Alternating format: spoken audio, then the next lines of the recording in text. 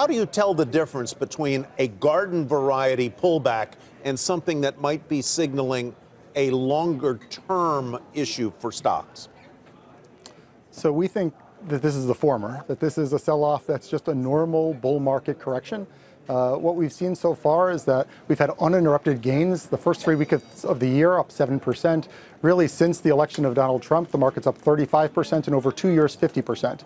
So the pace of those gains were unsustainable for a bull market. And so it's much more normal when you see some corrections come into the equity markets. And actually, some of the work that we've done suggests that even in bull markets, in years where the S&P 500 rises, on average, you get 2 days a year with a 2% decline or greater.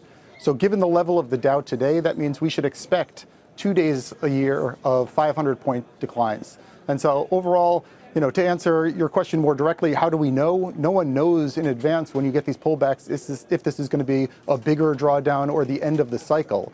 But in our view, it's very unlikely that this is the end of the cycle, just given the strength and momentum of both the U.S. and the global economy and of the corporate profit cycle. Well, you understood completely what I was driving at there and making the distinction between a garden variety pullback and something that is more significant. Gabriela, take me through your thinking about what this pullback signifies. It obviously is something we haven't had in a couple of years. Yeah, in a couple of years. So it's really just going back to normal levels of volatility in our mind.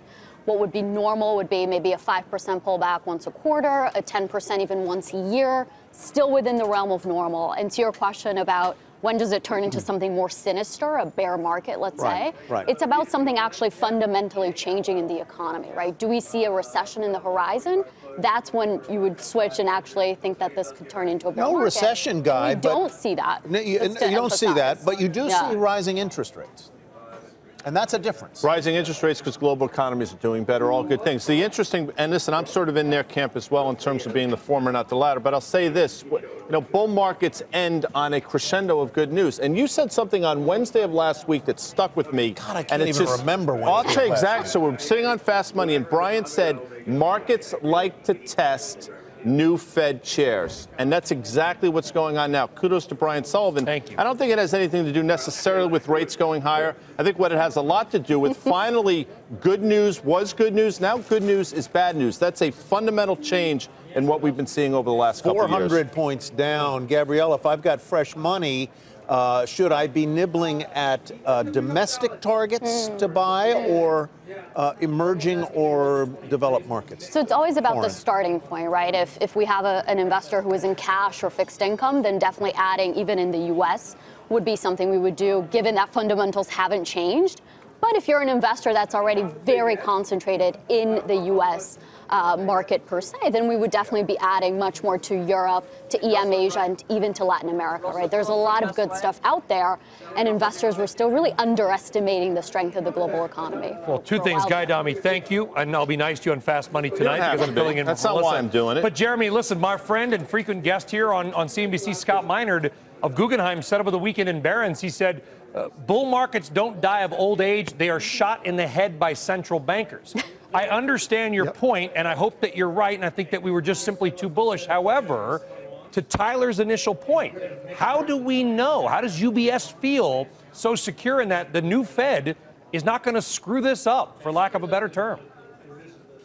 Well, I think for one thing, the reason that the economic cycle ends by over-tightening by the Fed is when they see inflation really causing a problem, right? When they're seeing an overheating economy.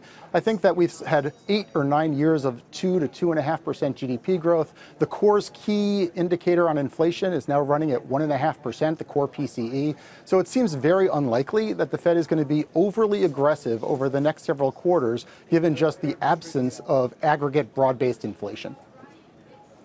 Gabriela, your thoughts about, one of the points that I think Jeremy made in the note was that last year you had a couple of things working. You had higher earnings, and you had expansion of multiples. People were willing to pay more for each dollar of earnings. Do you expect that that's going to happen again in 2018, or are we at that point where it's really going to be an earnings-driven market as opposed to that expansion of PE? No, it should be much more an earnings-driven market, not just here in the U.S., but actually around the world. And there was some multiple expansion last year, but it was really an earnings story. And if we look at earnings expectations for this year, of course, very, very solid. 16% earnings expectations right now. Yes, you get that one-time tax boost, but looking at revenues, also very, very solid, growing at around 8%. So that backdrop of not relying on multiple expansion should continue, but it is very, very supportive. But how do you feel? Listen, I know we got to go, but Janet Yellen sort of dropping the hammer on Wells Fargo. We'll talk about that in a minute. She also, by the way, said that stocks were priced high. How do you feel about a Fed chair, an outgoing Fed chair saying, oh, yeah, and the market's overvalued? Oh, gotta go. So the Fed has noted financial stability for a while, right? When you look at their minutes, they have talked about things like equity multiples. Yeah, they are above average, right? They are 15% above average. They're not cheap. But that's exactly why we can't rely on multiple expansion. We have to look at earnings growth, and it is looking solid. Hey there, thanks for checking out CNBC on YouTube. Be sure to subscribe to stay up to date on all of the day's biggest stories. You can also click on any of the videos around me to watch the latest from CNBC. Thanks for watching.